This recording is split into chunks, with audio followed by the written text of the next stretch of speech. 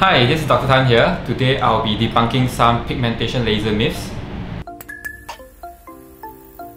So I get asked this question many times, if pigmentation lasers will thin the skin. The answer is no. There are many types of pigmentation, and not all pigmentation are burned off or scabbed off from the surface of the skin.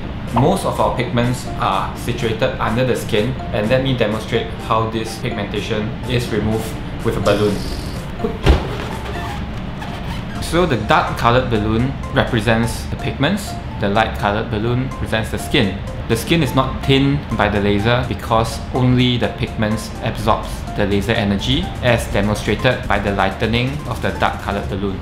The intensity and power of the lasers should also be adjusted according to the type of pigmentation. If done too aggressively, it can also cause damage to the skin.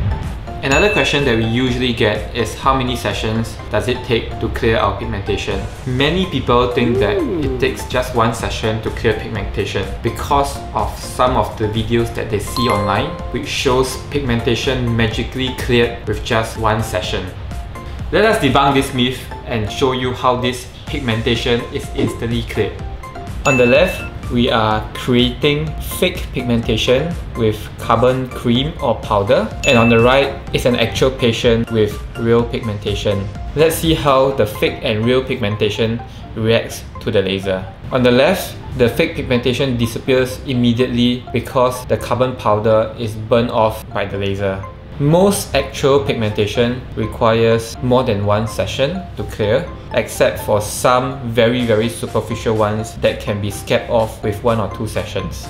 Okay, in conclusion, there are many types of pigmentation, and that is why we have many different lasers to cater to the different types of pigmentation for everybody. So do not believe everything that you see online, and do follow us as we continue to debunk some of the aesthetic myths or videos that you see online.